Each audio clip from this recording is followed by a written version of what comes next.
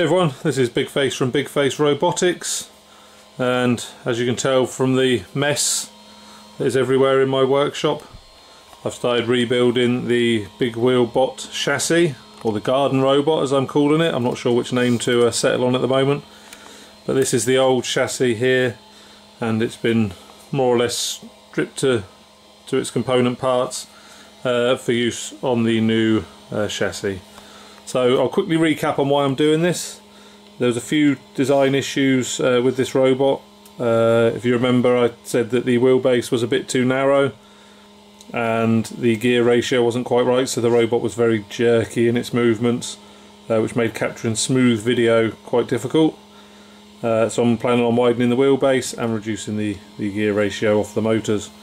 I also am going to come up with an alternative design gearbox, so that the motor isn't meshed directly to the sort of wheel gear arrangement that I had, because it was causing a bit of wear and tear on these motors. So that's why I'm doing this. I'm also going to simplify the design a little bit. I'm going to do away with motor encoders for a minute, although I'll probably end up adding them back on, and a lot of the sensors for now, just because I'm more interested in capturing some smooth video footage as the robot drives around, and I don't want to overcomplicate it. I will probably add a lot of this stuff back in at a later date. So that's what I'm working on. So to start this, I designed a new gearbox on FreeCAD, and then started to print out the component parts. I'll show you the completed gearboxes, because I've printed two and I've mounted them onto the new chassis. So here's the new gearbox. So I have a drive gear off the motor, an intermediate gear, and a sort of output gear. It's coupled to a bolt that attaches to the wheel. So I've got about an 11:1 gear ratio on this, which is much better for what I'm trying to do. More torque, lower speed, so should work a lot nicer than what I had before. A few nice design features in this. I've coupled the motor directly to this plate with a couple of bolts. You can't really see them in there, but that's a really sturdy fixing on there. And on the small gear that's on the motor output shaft, I've got a brass bush in there that I had lying around for many years, and they're press fit into there, and this bolt goes through the plastic, through the brass bush, and attaches onto the motor shaft, which is really much stronger than I had before. So yeah, I'm pleased with this setup. As you can see, the wheelbase is a lot wider, and I've made a new chassis to suit, which is just an aluminium plate that I've cut, drilled and painted, and some aluminium box section at the back that's going to hold the caster, and the battery is going to sit back here. I need to make a plate to attach the battery to there, and that'll keep all the battery weight over the rear caster. So yeah, I'm pleased with that. I'm just about to print out a bracket to space this rear caster wheel the right amount, so I'm going to print that out and continue assembly.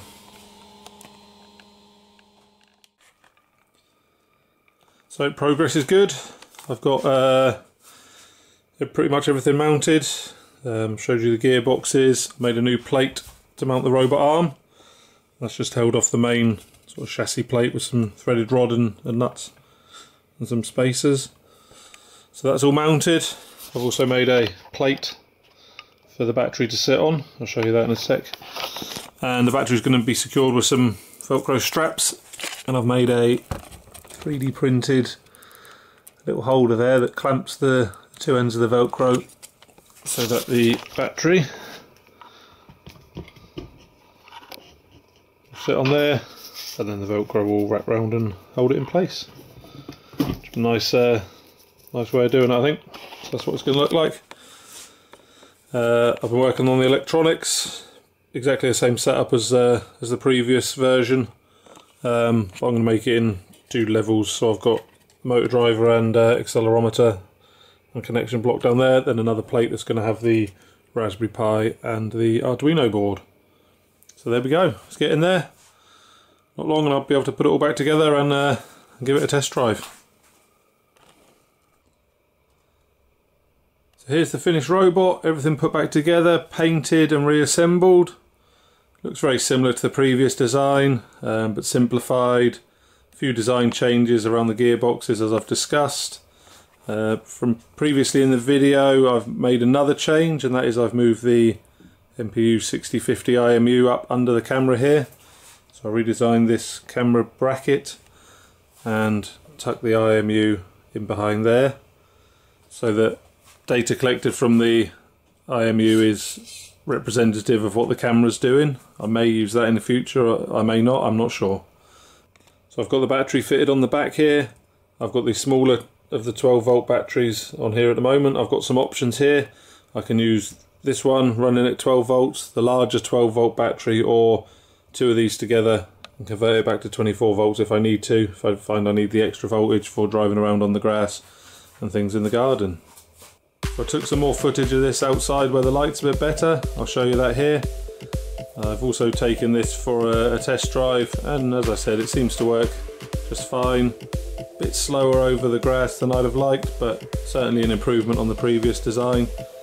So I'm going to use this for a little while. Obviously it's much simplified, no encoders, no additional sensors, and this is really, as I said before, just about a nice stable robot platform to capture some good quality video footage as it drives around.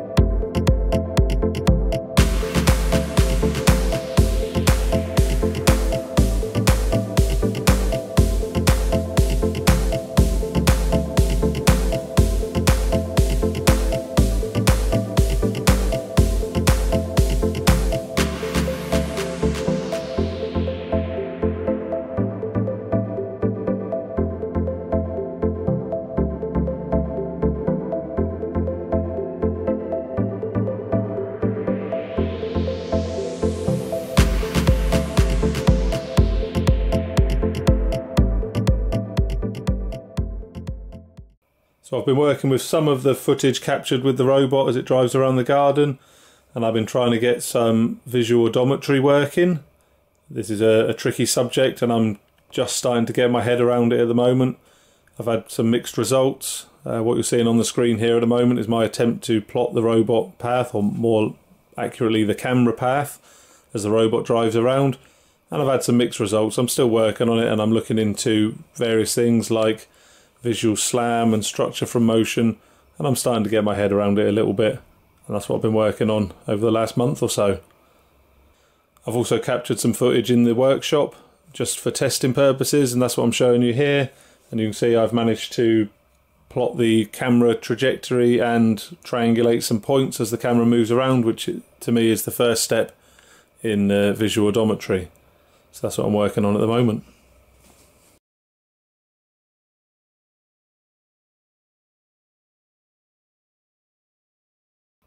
So there we go, a rebuilt robot and some progress on the mapping side of things. That's it for this video. I'll be back at some point with an update on the mapping, show you where I've got with that.